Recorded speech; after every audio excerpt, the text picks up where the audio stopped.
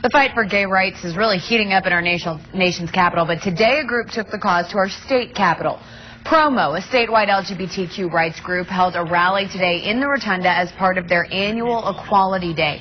Organizers say it also happened that they planned the event just happening to be at the same time as the Supreme Court hearing gay rights cases in Washington.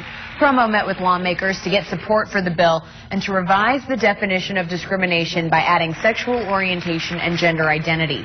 Lawmakers and organizers were concerned at the rally that the state law does not go far enough to prevent discrimination against gays.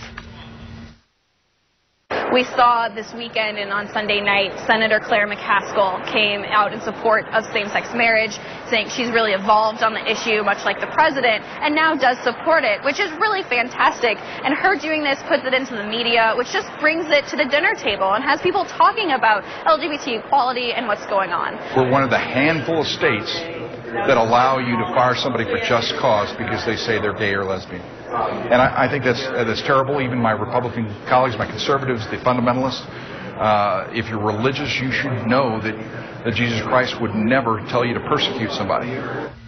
That was Representative Kevin Engler that you just heard from, and he sponsored a state constitutional ban on gay marriage in the House back in 2004 and said that he does not support gay marriage still, but even he thinks that the state law needs to do more to prevent discrimination against gay individuals. 2 bills change the definition of discrimination have yet to move out of the committees in their chambers.